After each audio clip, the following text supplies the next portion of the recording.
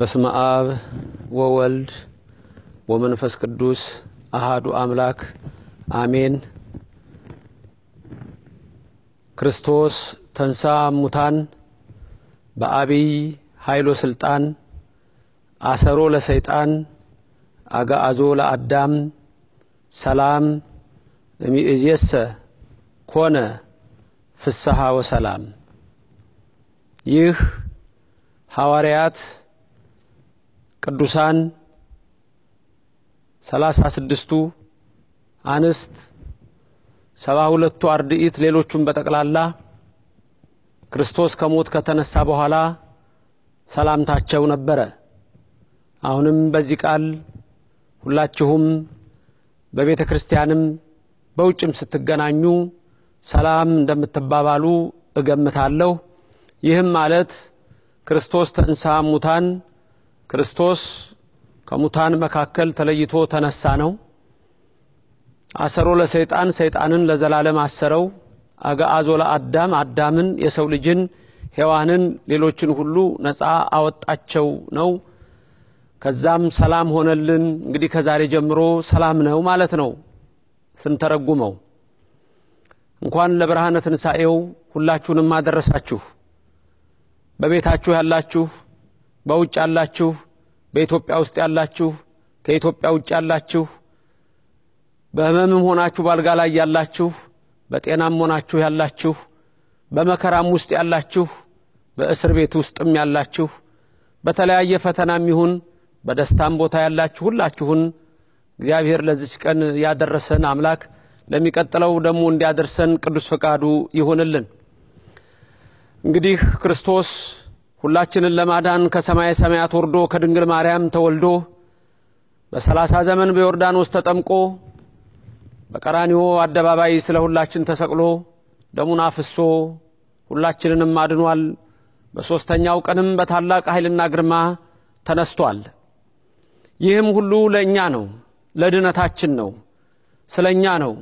ነቢያቱ የተናገሩት በተቀላላ ትንቢት ተፈጸመ። በመስቀሉ ላይ ተፈጸመ ብሎ እንደተናገረ ብርሃነ ዓለም ቅዱስ ጳውሎስም በገላትያ ምዕራፍ 4 ቁጥር 4 ላይ የዘመኑ ፍጻሜ በደረሰ ጊዜ እግዚአብሔር አንድያ ልጁን ላከው ብሎ ሁላችን አባ አባት ብለን የምንጮህበት የልጁን መንፈስ በውስጣችን አኖረ እንዳለ ይሄው ዛሬም ሁላችንም ከባርነት ነፃ ወጥተን ልጆች ሆነን ከሲኦል ባርነት ከዲያብሎስ ቁራኛነት ነፃ ወጥተን የገነት ልጆች ሆነን እግዚአብሔር ሁላችንን ከሲኦል አውጥቶ ወደ ገነት ከተተበትን የማዳኑን ተግባር ለሁላችን አድርጓል። ይህንን በዓል በመናከብርበት ጊዜ የመዳናችን በዓል ነው። ይህን በዓል ስናከብር የነፍስ በዓል ነው። ይህን በዓል ስናከብር ሁላችንም እነሆ ከመከራ ወደ ትፍሲት ከሲኦል ወደ ገነት ከገቢረ ኃጢአት ወደ ገቢረ ጽድቅ የተሸጋገርንበትን የምናከብርበት ልዩ በዓል ነው። ትንሣኤ ልዩ ነው። ክርስቶስ ሞትን ድል አድርጎ ተነስቷል። ይሄንንም እናምናለን። አዎ በእውነት ተነስቷል። ሰይጣንንም አስሮታል። መቃብሩም ባዶ ነው እያልን እንመሰክራለን። ዓለማችን ላይ ብዙ የእምነት መሪዎች ይኖራሉ። ስለ ትንሣኤ የተናገሩም ያልተናገሩም አሉ። ክርስቶስ ግን ብቸኛው አምላክ ነው። ሞትን ድል አድርጎ ከመቃብር የተነሳ እሱ ነው። በቅዱስ ጳውሎስ በአንደኛ ቆሮንቶስ ምዕራፍ 15 ቁጥር 20 ላይ እንደሚናገር የትንሣኤያችን በኩር ነው እንዳለ የትንሣኤን በዓል ስናከብር እኛም ከሞት ወደ ሕይወት እንደምንሸጋገር ቃሌን የሚሰማ የዘላለም ሕይወት አለው እንዳለ እርሱ ከዘላለም እንሆ ሁላችንን ለማዳን አስቀድሞ የፈጠረን ኋላም ደግሞ ሊያድነን የወደደና በቀራንዮ ተሰቅሎ በሶስተኛው ቀን ሞትን ድል አድርጎ የተነሳው ሁላችንም ትንሣኤ እንዳለን ሊያሳየን ነው። የትንሣኤው በዓል ሁሉ የፍቅር በዓል ይሁንላችሁ። ክርስቶስ አምላካችን ሁላችንም ባለንበት ቦታ የሞተ ልባችንን ያንሳልን። ዛሬ አስቀድሞ ዮሐንስ በራእዩ እንደሚናገረው ምዕራፍ 20 ቁጥር 6 ላይ የትንሣኤው የቀደመው ትንሣኤ የፊተኛው ትንሣኤ ያላቸው ሁለተኛው ሞት አይሰለጥንባቸውም እንዳለ የሚነሳው ልባችን ነው፣ የሚነሳው አስተሳሰባችን ነው።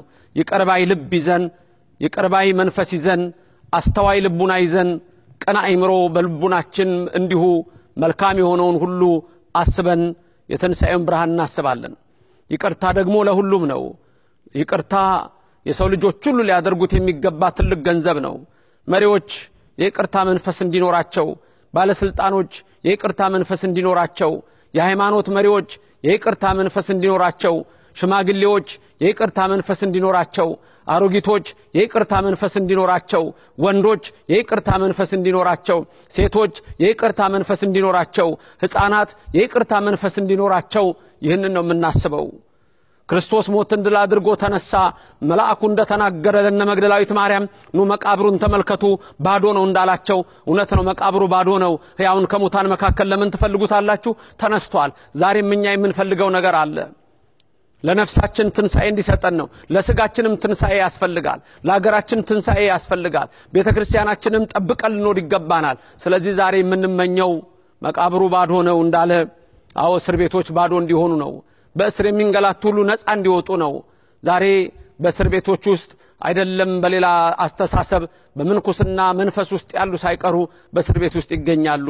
ስለዚህ እግዚአብሔር የይቅርታን መንፈስ ለሁላችን ሰጥቷልና በተለይ ደግሞ ቤተክርስቲያናችን አልፎም አገራችን የበረከት ትሆን ዘንድ እያንዳንዳችን እንሆ የትንሣኤውን ብርሃን ስናከብር ከልብ መነሳት፣ ከአይምሮ መነሳት፣ ከአስተሳሰብ ቅንነት ጀምሮ ልናከብረው የሚገባ በዓል ነውና እግዚአብሔር ሁሉን ያደርጋል።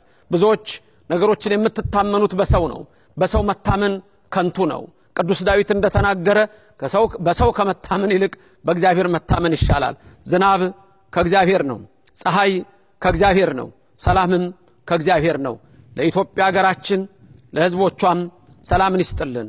ትንሣኤ አዎ ሁላችንም ገነት መንግስተ ሰማያት የምንኖርስባት እግዚአብሔር ለኛ የሰጠን ስጦታ ናት። ደሙን አፍሶ የሰጠን ነው።